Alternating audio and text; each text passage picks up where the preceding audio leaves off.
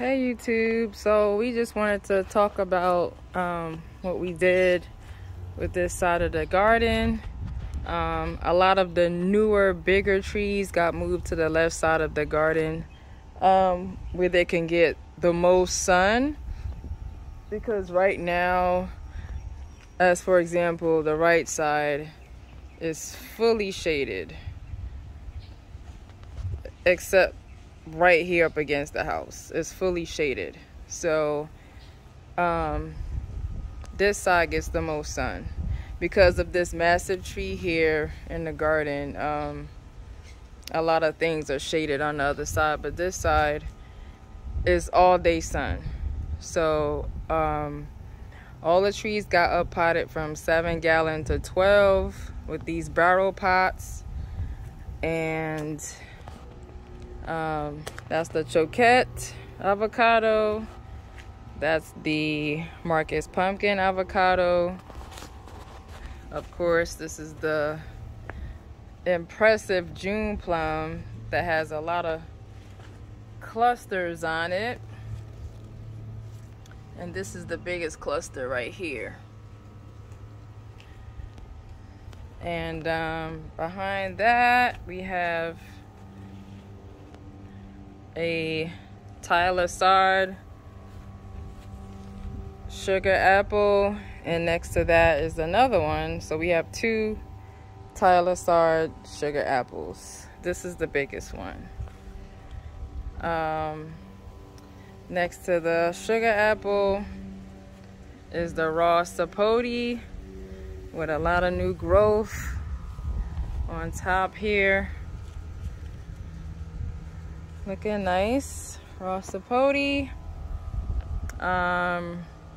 This right here is the Malay apple or Ethiopian apple. This one, I noticed it stopped growing leaves, so I guess it's done for now with new growth. This one right here is our Neelam mango.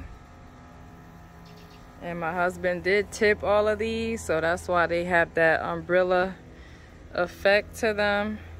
Because when you tip them, you're basically like cutting off the tip of the branch. That way it will branch back out with like 3 or 4 limbs, etc. So everyone wants that umbrella effect, and also it keeps the tree shorter.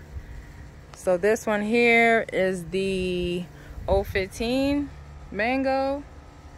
This right here is the purple star fruit, and it has new growth on it, but it's, you can see it's small. It's look like it's slowing down too because of I guess a little cooler weather. Next to that we have, what is this? Super Julie mango, also with that umbrella effect. Behind that is the Pineapple Pleasure. Okay, next to the Pineapple Pleasure is the Orange Sherbet. So that one is new, very new. And next to that is the Fruit Punch, which is also new. In front of that is a mango we got from G's cousin Hayden, which is a seedling mango he got from someone else and gave us one. These were also, well, I think this is where it got tipped at originally, right here. And it pushed out 2 branches. These 2 branches are new shoots. So soon these 2 can get tipped, and then hopefully you will have a much wider canopy. So next to that is the Prom Kamea. which is the smallest mango we have in the yard. I'm hoping that new growth pushes up there. There's a new growth in the middle, but it's not coming up. So hopefully in spring it shoot up. I was saying in another video that the Prime Kamea is supposed to be a better variety versus the Nam Dak Mai. So that's what I wanted to tell you guys before. That's what I read anyway. So we'll see.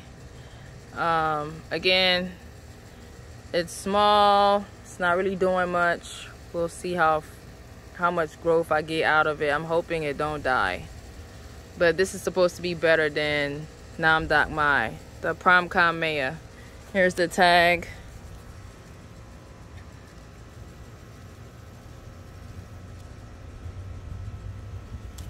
All right, next to that is the East Indian. That's doing good. Next to that is the coconut cream. Next to that is the Rosy Gold. Rosy Gold has a good canopy too. Very nice. And next to that is the Pickering, our first and oldest tree. Pickering, which looks like it have anthracnose or something on it. I'm gonna have to spray this down. So that's the Pickering.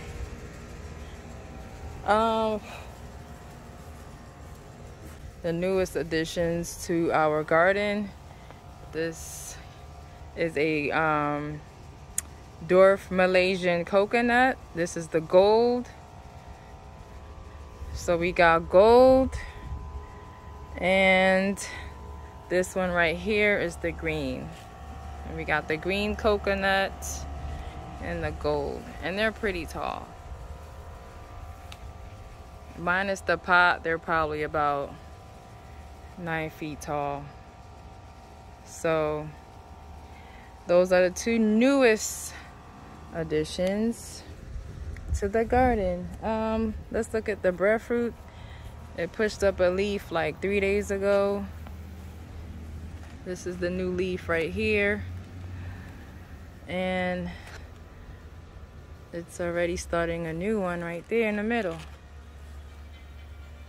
And this summer it grew a lot, because when we first got it, it was about, where's the graft point? Okay, yeah, this is the graft point right here. From the graft point up, maybe this high, and now it's more than double that height. So very impressive. And this winter we're gonna have to put it in a greenhouse. So we're gonna put together a greenhouse literally right here in this spot where it is right now. This whole section here is gonna be a greenhouse. We're gonna stick this in there along with anything else that may be sensitive to cold. And you know, that's it. You know, we can't keep this in the greenhouse for a long time because it gets massive, but this year is gonna get some extra special care. And that's the breadfruit. And that's it for my video, guys. Thank you guys for watching my video, and you guys have a good day.